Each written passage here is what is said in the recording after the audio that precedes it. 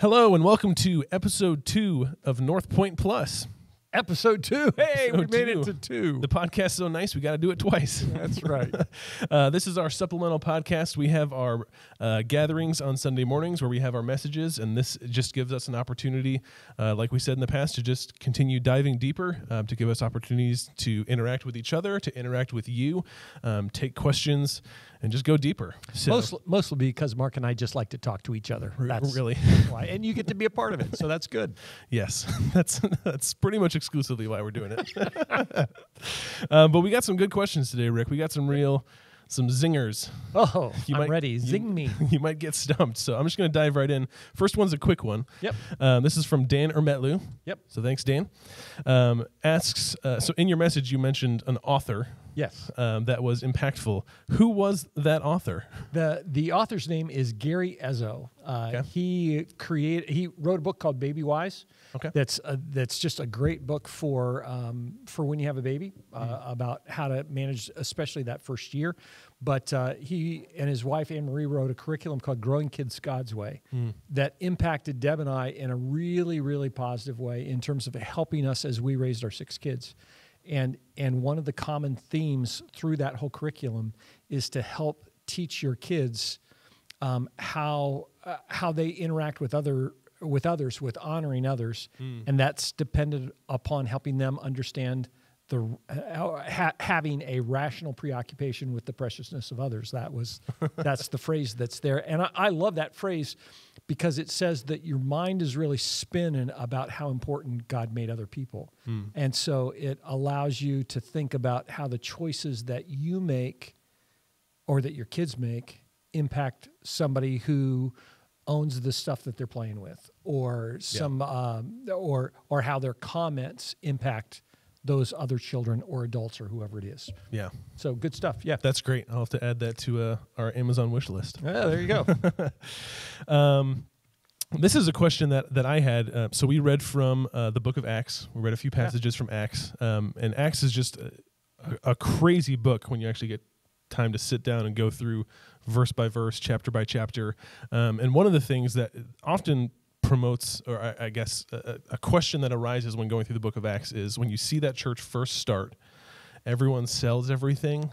It says they sell all they own. They were generous with one another. No one had any need at all. So why today are we not asking everyone at Northpointe to sell everything they own just like they did in the church of Acts?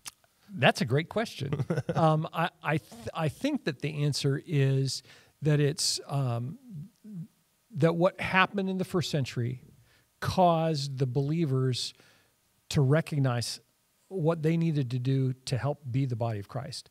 And in some cases, they did sell everything that they owned. But at the end of Acts 4, it talks about Barnabas. And it says that he sold a piece of property. So he was a part of the church in Acts 2. So they didn't sell everything that they had. He's the one guy that didn't sell everything. Well, Ananias and Sapphira obviously also had property too. Yep. So I think it's probably not a literal rendering of everything. Every single person sold every single thing. It was like they said, man, they sold everything. Yeah. Which doesn't mean that they sold everything that they had. It just means that they were willing to sacrifice and do whatever was necessary to help take care of each other, to help express that concern, and to help alleviate those needs. Yeah, so I think the biblical principle for us, or the application for us, would be, are we a church known for sacrificing to the point where it would seem like, gosh, it seems like they're giving up everything for the people around them. I think it really speaks to our whole concept of ownership, that it's easy for us to say, oh, I bought that car. Oh, I own that house. Oh, that's my cottage, or whatever it is, rather than recognizing everything that we have is on loan to us because we're not taking it with us when we die. And that God has blessed us with those things. And when we see things with that perspective, it's pretty easy to hold things with an open hand and say, oh, you know what? Yeah, I have a car that I'm not going to be driving for the next several days, and you have a need, go ahead and do that. Or, whatever it is, being willing to share, even if that or maybe especially if that involves sacrifice. Yeah. We tend to be willing to give out of our abundance, to loan out of our abundance. Oh, you know what? I've got 3 of those things. Yeah, go ahead and take it. I've got 2 chainsaws. You go ahead and borrow one. Rather than thinking, no, you have a need for chainsaws. Go ahead and take mine. And what that means is that I'm not going to cut down my trees for probably another 3 weeks, and that's going to create some inconvenience. But you have a greater need than I do right now, and so I'm willing to sacrifice. I'm willing to prefer you above myself. Yeah, that's a great way of putting it. This next one, I'm just going to kind of bring up the topic and then let you run with it. Oh boy! So you brought up in your message this concept of diving deep and swimming wide. So maybe for someone that wasn't paying super close attention during the message, unpack a little of what that means, and then unpack more of what that looks like and why that's so important for us. Yeah, let me just say this, because we're still figuring out this whole podcast thing. We probably need to do just a big overview statement. Obviously, if you're watching, hopefully you've already experienced the message, but we're talking about the context of the church and how the church interacts with each other, both universally and locally. So the whole concept of diving deep and swimming wide is that I think that what can happen is that we surround ourselves with people who are like-minded, with other followers of Jesus. We put ourselves into disciple-making relationships, and we say, oh, that's the thing that really helps me grow, and I dive deep into that. And so I let people in at a deep level. We have conversations about things that really matter and that really are core to our relationship with Jesus. And so we dive deep with those people, and we say, that's enough. You know what? As long as I have that, as long as I have my life group, I'm good. As long as I have that mentor in my life, I don't need anybody else. And we need to have those relationships. That's that concept of diving deep. When you dive from very high up and you hit the water, you go down a long way. You dive deep. But we also need to swim wide, and we need to understand that in the body, what God is doing in us impacts people besides those people that we dive deep with, and so that we need to be intentional about reaching out to other people, and reaching out beyond what our little circle is. So I'm involved in a life group. I love my life group, and we have great, deep conversations in my life group. Those are people I'm doing life with. But I circulate at church. I have interactions at church when we gather to worship with all kinds of people who are not just a part of my life group. And I'm spurred on to good deeds by those other people, not just the people in my life group. I'm able to encourage other people, and other people are able to encourage me. And so I would say to you, man, if you're involved in a ministry group, in a life group, in disciple-making relationships, whatever those are, that's so important. But think beyond that and how God can use you beyond that. And I think even greater than that, we need to think beyond our local church. So I need to be involved in those relationships. I need to swim wide at Northpointe, but I also need to swim wide beyond Northpointe. One of the reasons why we hosted the Global Leadership Network, the Global Leadership Summit this year, is because we have a responsibility to the kingdom as a whole. And if I only dive deep here, we miss being a part of the greater work that God is doing across denominational lines, across country lines, and being able to be a part of that is a really good thing. So dive deep and swim wide. Yeah, that's great. And it kind of calls back a little to, it definitely calls back to the analogy we talked about last week of the actual body of Christ. Right. It would be a weird thing for your hand to say, I can't scratch the itch on my shoulder because, I'm really just close with my forearm. So I'm going to deal with things in this area, and I'll let the neck take care of that. Right. Like the body of Christ is meant to swim wide in that sense and address the needs of the whole body, not just the localized areas of that particular need. And in the church context, there are things that we can do at Northpointe that a smaller church in the area can't do. Yeah. There are things that we can do that a larger church in the area can't do. And there are things that churches in other parts of the world can't do that we can do. And so we need to be connected to all of them and just see how God can use us in that way. Yeah, that's great. So this was a submitted question, and I'm probably going to combine both of these questions. One of them was anonymous. Yep. The second one, I want to talk to the anonymous one. Okay, so we'll do that one first. So there's an anonymous question, and then the second one submitted by Mandy Bayshore. So thank you, Mandy, for submitting your question. So again, in the context of being the church, investing and initiating in the church, the first question is, how do you know when you're doing enough?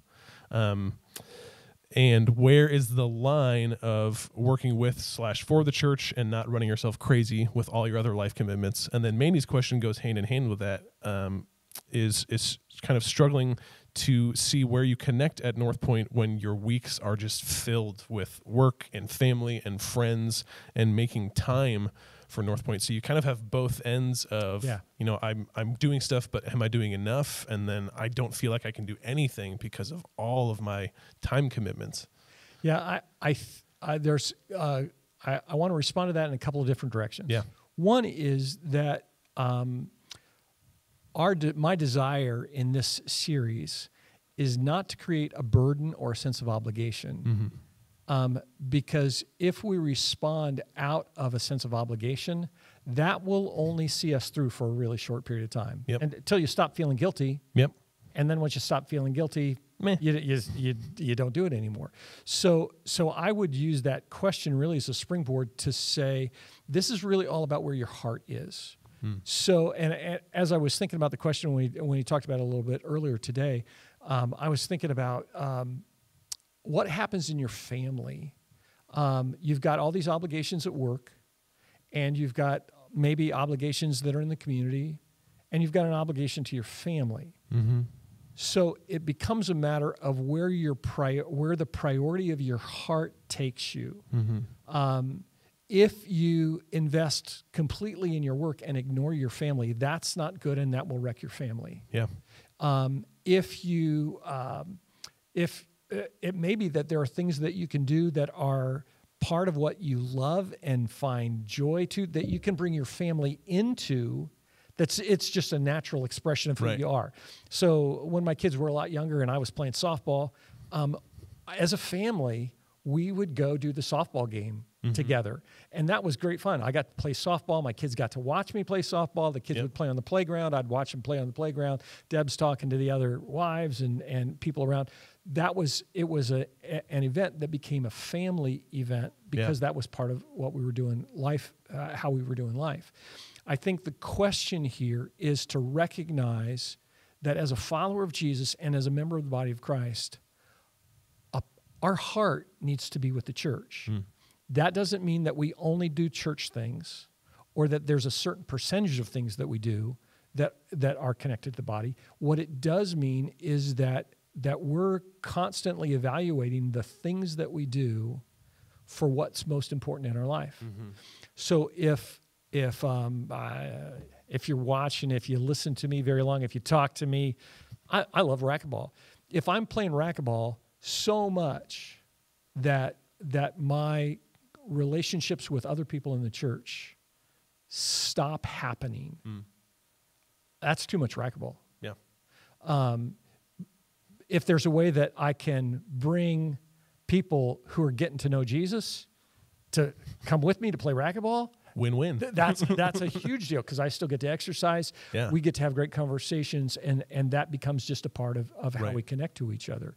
So I would say to somebody like Mandy that I know has huge ministry in her job at school. Her job really is a significant part of her ministry. The challenge is, how do you bring the church into that context as well? And one of the things that she's done is allowed me to have some interaction with her students on occasion, which is a really, really cool thing. It also puts her in a place where she can just talk naturally about what's happening at church to her students, so that they see that and it becomes an attraction for them. But there always is really a challenge to say, okay, all of these things that fill my schedule, how important are they? And God, help my heart for your body to grow, because we all make time for the things that are most important for us. Mm-hmm. So if my heart is for the body of Christ, I'm going to say no to some things so I can say yes to the body of Christ. Yeah. And that's I think the challenge. It's not a question of, oh, you have to give 8 hours a week to to serving in the church somehow, or having some kind of relationship like that. Yeah, and I think along with that, recognizing that we all go through seasons of life, right, where it looks different. Yes. So like in my life, we just had a baby, so church involvement would look very different Yeah. now than it did 6 months ago, 6 years from now. Right. And two, along with that, we can kind of go through seasons, and other people in our life go through seasons, and we can play the comparison game. Yep. Of, well, they do put in 8 hours a week, and look at the ministry and the results that they can have. And some of that is good to have that conviction of, to really evaluate priorities. And some of it is we can't play the comparison game. Right. Because that's not a healthy way of evaluating what God is putting on my heart. Yeah, that doesn't necessarily measure significance. Right. When we compare to what somebody else does. Right. So right now, Deb and I, empty nest. Our 6 kids, our 7 grandkids aren't at home. Yep. We have time to be able to do things that we didn't have time to do when we were raising 6 kids. Yeah. But there were some things that we could do with 6 kids in terms of ministry and ministry within the church that we can't do now as empty nesters, because we don't have the same kind of connections that we did before. Right. Yeah, that's great. Let's see, where are we at with questions? So this is one that I thought of as you were going through your message. And again, whenever you talk about the book of Acts, a lot of questions come up. And a fairly common critique / question of the church, especially in America, is, well, it just looks like a business model. The church it's set up where it has this hierarchy, and it just looks like it's run like a business. So what do you think about that criticism? And if there's validity to it, is that a bad thing for the church to look that way? That's a great question. And I would probably transfer your question and not use the word business, but an organization. Yeah. Because it clearly is an organization. Yep. And the way that I would respond would be, before I get to the end, to the full answer, I would say God created people. Yep. God created in people the need for communication, the need for structure, the need for systems, all of those things. So whenever you get people together, there begins to be some sense of order, because God designed that into us. There was order when he created the world. Yeah. And so the organizational principles that apply that help an organization be effective, because God also created in us the need and desire to accomplish things that matter. Mm-hmm.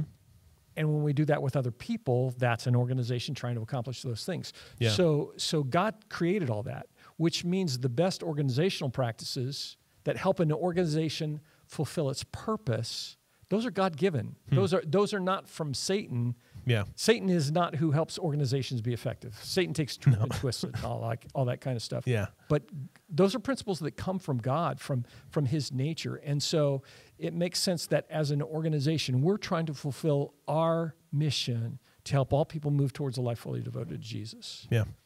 If we can create systems and structures to do that more effectively, we're going to do that. The challenge for all of us, whether it's in the church or in business or whatever, is to not ever to let those organizational principles calcify and become a burden that limits our ability to fulfill our purpose, rather than enhancing our ability to fulfill that purpose. Yeah, that's great. And then this is a question that came up for me, again, as you were speaking. There's this constant wrestling and tension, it seems like, in the church at large. Who's the church for? It seems like we want to have a black and white answer. Like, the church is for believers, people that follow Jesus. And then you have people maybe in another camp that say, no, the church is for outreach, for those that don't know Jesus. Do you have an opinion on Rick, who's the church for? Yes. Yeah. I don't know if I still have that. And no, I went back and looked because last week in our podcast I alluded to a quote that has impacted me a lot. That the church is the only organization whose purpose is for those outside of the organization. Yep. The church exists to help us come to know and follow and love Jesus fully, and to help us introduce people who don't know Jesus to know and love and follow him completely as well. So the benefit of the church is for the people who don't know him. Yeah. So if we're effective as a church, it's got to impact the community. It has to have ripples that go far beyond what happens inside the building itself. And if we're effective as a church, God's going to be lifted up, and people are going to see how good he is and how much he loves them. And so if we're effective as a church, people who come and are drawn to him are going to say, I want to experience that. Yeah. And so clearly it's for people who are fully devoted followers of Jesus, for disciples, and it's for people who don't yet know Jesus, both. Yeah. Well, it's not as controversial an answer as some were hoping for, but it does bring good clarity. Yeah. And so this last question is kind of a two-parter. You, toward the end of your message, brought up this concept of being more than comfortable. And I love the phrasing of that, because as I was thinking through what you were kind of bringing out, we think of the church, and the church is a place of comfort, in the presence of God, being brought into a right relationship with God is a very comforting thing, and yet so often in Scripture, you see time and again the church put in very uncomfortable situations. And so you kind of have this, it's not even a tension, because it's what's supposed to happen is you're brought into comfort and you expand beyond that comfort to kind of bring that comfort with you, and to bring the comfort of God into whatever that might be. And so I don't know if you want to unpack that, or Kate Dolphy submitted a great question that kind of brings in the practical application. So is there any response or a branch off that you want to have off of what I'm bringing up, or do you want to jump to Kate's question? Well, let me just talk for a second, then we'll see if we hit where Kate was asking. When I was working on the message and I was thinking about that, the initial thing that I wrote to myself was that I need to challenge people to be uncomfortable. And that's true. But I think the phrase "more than comfortable" is even more true, because there is a sense in which in the church you find a sense of comfort. Yeah. But comfort is all about me. It really is very selfish. What's comfortable for me, if I say, "Oh, I want to be comfortable," that may not be comfortable for you. Right. Right. So it's very me focused. I want to recognize that Jesus sent a comforter to us in the Holy Spirit, and so he does comfort us in our affliction. Yeah. But he calls us to not just live in our comfort, but to go beyond that. And so that's that whole concept of more than comfortable. I've prayed a prayer, heard this turn of words a long time ago, but it's been my prayer often that God would comfort the afflicted and that he would afflict the comfortable, particularly in the church. Yeah. That it's if we're coming in and we're just doing, "Oh yeah, that feels good," that's not a good place to be. And if we're coming in and things are a mess, we're experiencing all kinds of affliction, tension, stress. Yeah. That the Holy Spirit would come in and just alleviate that in a way that only he can. Yeah. So and we had talked earlier about this concept of, there's things that we do that make us uncomfortable in the moment that are designed to bring comfort as the end result of what we're doing. Right. So you had brought up like planning for retirement. Yeah. Oh, is, yeah, yeah. is an uncomfortable thing. Like no one likes to sit down with the books, go through finances, and go through like the headache-inducing process of financial planning and retirement planning. But man, that brings a lot of comfort later on once that's done. Right. Anything that is worth experiencing is you're going to be uncomfortable. So having kids, you know this now. Having a baby, that's pretty uncomfortable and pretty inconvenient. Yeah. Buying a house, that's pretty uncomfortable and inconvenient in terms of going through the move and all those kinds of things. Plan for retirement. Getting a new job, moving into a new position with new responsibility, that's uncomfortable and inconvenient. Anything that's worth experiencing is going to make us uncomfortable and inconvenient. Yeah. And so our natural bent is to move towards comfort. Yep. And we have to recognize that in the church, in the body of Christ, that we're called to be more than comfortable. And that means that I'm going to sacrifice some of my comfort for the benefit of the body. Because I care about you, I'm willing to inconvenience myself so that you can grow. If I can just share a personal illustration from this past week, we have friends that they had a problem with their vehicle. Deb and I have 2 vehicles. Rarely are both vehicles on the road at the same time. Yeah. And so I just said, hey, if you need a vehicle in the interim, why don't you borrow one of ours? And they said to us, that would be an incredible help. We were glad to be able to do that. And frankly, it was inconvenient because there are times that we had to reorganize our schedule and redo things because we were working with one vehicle. The sacrifice that it took to do that, it really was minimal. It was inconvenient, but it was minimal. And frankly, we were glad to be able to do that because it was able to bless somebody else. And it enabled them to see God working through the body in a very tangible way. Yeah. Well, it just, all of it obviously goes back and connects to Jesus. But imagine Jesus having the mindset of, I don't like... Going to the cross was not very comfortable. Yeah, if I don't want to be comfortable, I don't want to do that. And I mean, part of it is he felt that way. Right. And still made the choice to lay down his life and be quite uncomfortable for a very comforting result. Yes. Yeah, absolutely. Yeah. So for Kate's question, Kate, this is a great way to end it because it's very practical. I like practical application. So Kate asks, in the sermon it was stated to be more than comfortable. What are ways that can be done? What are tangible examples of what we can do to be more than comfortable? I'm going to tease that answer and say, come on Sunday for next week's message because we're going to talk specifically about a whole lot of practical things. Right. But let me just give you one. It's comfortable to come worship at 9:30 and leave at 10:45. It's more than comfortable, uncomfortable, inconvenient, whatever, to say, I'm going to worship from 9:30 to 10:45, but I'm going to serve in children's ministry from 11 o'clock to 12 o'clock. Yeah. It's going to be uncomfortable, more than comfortable for me to get my kids up earlier and to have them there for a longer period of time to be able to do both services together. Yeah. It's